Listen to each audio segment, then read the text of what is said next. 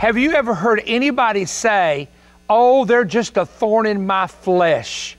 Now, it's a phrase which is used to indicate a situation or a person that is bringing trouble into your life. I'm going to give you two scriptures. One is the Old Testament, one is the New, that deal with the thorn in the flesh. And I'm going to explain to you why God sometimes allows certain people to create problems for you, or He allows what we would call a thorn in your life. You might be surprised. So just for the next few moments, give me your time. This is a good mini teaching that will help a lot of you that feel like you're going through something that you just don't really understand, and it's really provoking you. In Numbers chapter 35 and verse 55, this is what the Lord said to Israel.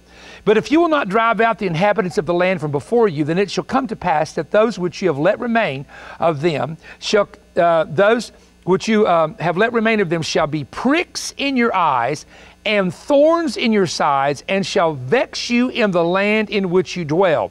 Now, Israel came from Egypt into the promised land under Joshua. There were 31 Canaanite cities that they were to conquer. They became weary of fighting, which many of you have as well. So they allowed 7 ites. You had Moabites, Canaanites, Amorites, and Horites, and all these other ites, okay? And they were to smite the ites, but instead they allowed the ites to remain in the land. So the Lord said to them, because you've allowed them to remain, down the road, they're going to become a thorn in your flesh. Now, we would say today a pain in the neck, or just a pain in other places that I'll not talk about here.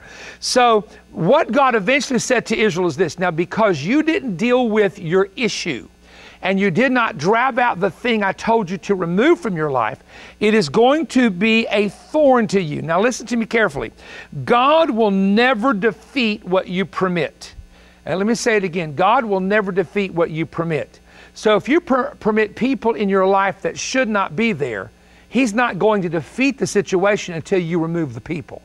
If you have a situation in your life that is creating great stress for you, but you don't remove it, then you can pray all you wish, but if the Lord has spoke to you to get that situation altered, and here's how to do it, but you refuse to do it, guess what's going to happen? It's going to be a thorn in your life, maybe in your mind, maybe in your heart, maybe in your spirit, but we would call this a thorn in the flesh.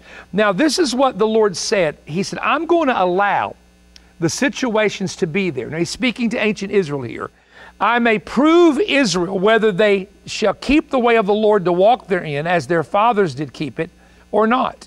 Therefore, the Lord left those nations without driving them out. In other words, what they permitted, God said, okay, you're going to have to deal with it.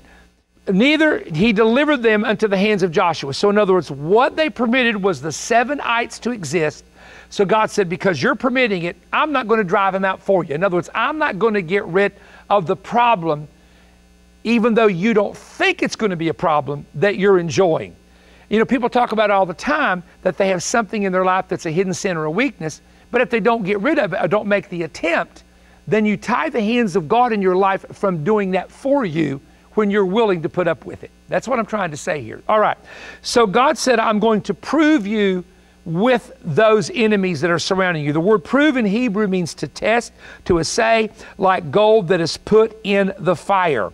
And one of the things that happened, just so you'll know, now we're going to go to the New Testament verse, but one of the things that happened with ancient Israel was the idols of those 7 nations began to infiltrate and form idolatry in the hearts of the Israelites, and judgments followed the nation later because of that. So those nations became a thorn in their sides, the way the Lord predicted they would.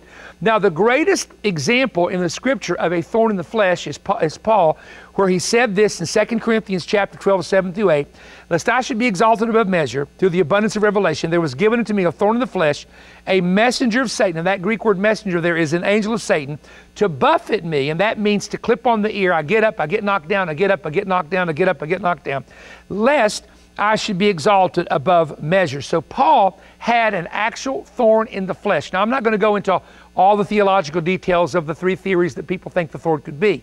The problem was there was something that was hindering him. Now, watch carefully. But when he asked God to remove it, God said, no, I'm going to allow it to stay.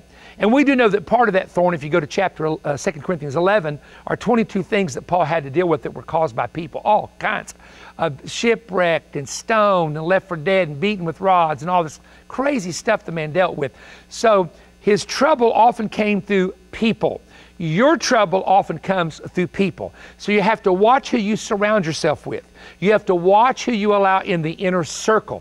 You have to watch who you tell your personal information, your secrets to, because they could eventually turn it into a thorn in your flesh. So what Paul said was, when I prayed for God to let it leave me, God spoke to me and said, Paul, my grace, and that word charis, grace means favor and grace, is sufficient for you, and my strength will be made perfect when you feel weak. So the Lord was simply saying to him, I could take this away from you, but instead I'm going to give you grace to overcome every obstacle. You're going to be shipwrecked, but you're not going to drown. You're going to be bitten by a snake, but it's not going to kill you.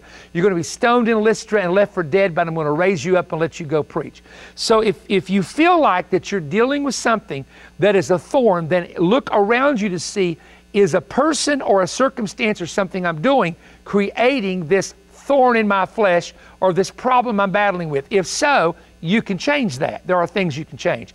But if you feel like it's a spiritual power, some type of a spirit that you're dealing with, ask God to give you the grace and the favor to deal with it and overcome it. Paul prayed 3 times that the thorn would leave, and God said, my grace will be greater than the thorn. Let me say that again. My grace, God says, is going to be greater than the thorn that is in your life. So I've had thorns in my day.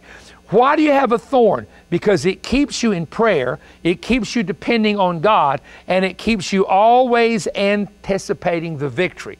When you deal with thorns, I'm telling you, it'll keep you on your knees, it'll keep you depending on God, and it'll keep you looking forward to the day that God is going to bring you out and God is going to give you the victory. So folks, in order to be exalted in the things of God, in order to be promoted, that's a better word to use, but in order to be promoted, you have to be proven. You have to be proven before you're promoted.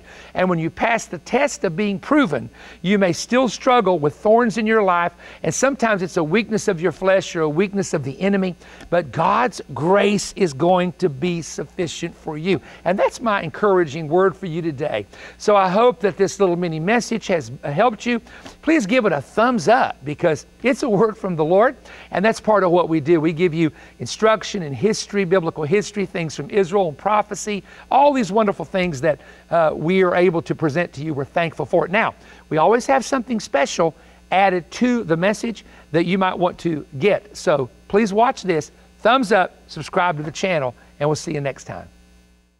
Greetings everyone, this is Perry Stone, and I have a great announcement for you. I'm now making available to each of you the International Prophetic Summit, the greatest summit I was ever able to participate in. These are available on CD and DVD albums. There are 11 messages in all by myself, Bill Cloud, Mark Biltz, and also Joel Richardson. Let me just give you the titles you're going to hear. Is the Seven-Sealed Book Now Being Opened? The Parable of the Fig Tree and What It Means for America. What would Jesus do during this present civil war?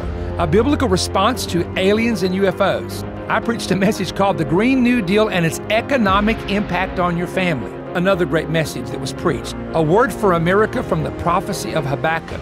Another message is called What Time Is It? Bill Cloud stunned the audience with a message called Beware the Aviv Rav. I preached a message called Answering Tough Apocalyptic Questions That No One is Answering. Mark Biltz came back and preached a message called Jeremiah is a Prophet for Our Day. I closed the conference out with this message, Should You Prepare for a Pele Transition? Now I want to say something to you. It is a right now word. They are prophetic. They answer questions. And these are the unedited versions of the message. Now listen to me. On the Manifest telecast, you only get about 20 to 21 minutes of a message. I still have another 40 minutes to preach. Not only that, but we never show the speaker's messages, and sometimes some of the information they share is for certain at-home ears only. It really would be rejected if it was put on social media. So I'm going to tell you how to get this series. If you want to get the CD album, the number is 21PS CD, and it's for $65 or more donation. if you would like to get the DVDs, and can I suggest to you to get the DVDs, because especially with Mark Biltz, they have PowerPoint pictures. I show you pictures in my messages, and people really seem to enjoy that. But the DVDs are offer number 21PS DVD for $95. Now here's how you order. You can call toll-free 1-888-21-BREAD, order that way, or you can contact perrystone.org on the internet, log on and order online, or just send us a check to Perry Stone, P.O. Box 3595, Cleveland, Tennessee 37320. Now remember this, that those checks and those orders go 100% to the Voice of Evangelism Ministry to help keep the Manifest program on the air. Now we're living in the greatest prophetic times that there's ever been. There is a clash between two kingdoms taking place. You are only arming yourself properly if you are armed with revelation knowledge and the truth of God's Word. May I encourage you, call, go online, or write me right now. God bless you.